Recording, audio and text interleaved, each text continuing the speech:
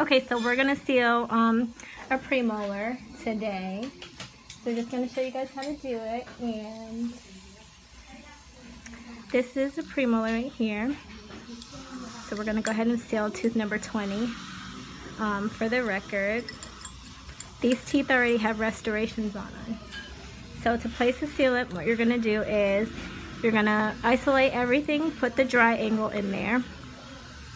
You're gonna put a cotton roll here, and we're gonna etch the tooth. So this is what you do to clean the tooth. And you just put the etch right in the grooves, and you leave that for about 20 to 30 seconds. So we'll leave that. So you're gonna have your dental sealant, which is a pink material. After 20 to 30 seconds, you're going to rinse off the tooth. So we'll go ahead and rinse the tooth off.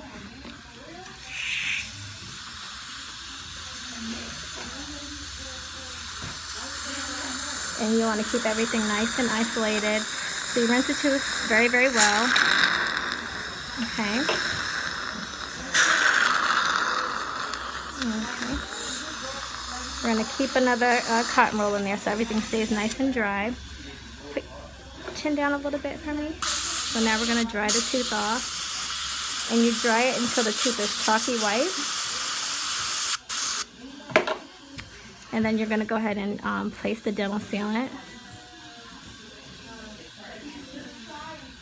right to the groove. And then we're going to light cure it. And we're going to do this for about 20 seconds, making sure to keep everything dry and outside of the way.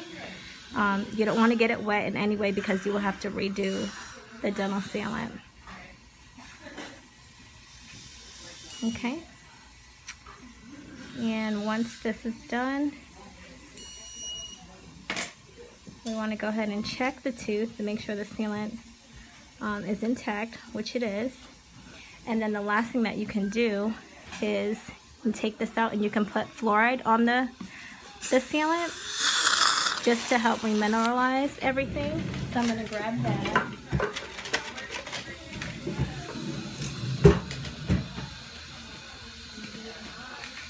And to place the fluoride, this is going to be a varnish, which is a sticky material.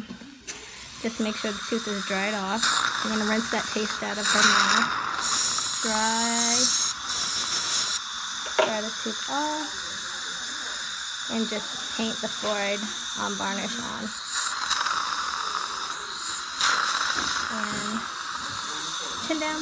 That is a sealant on a premolar right there.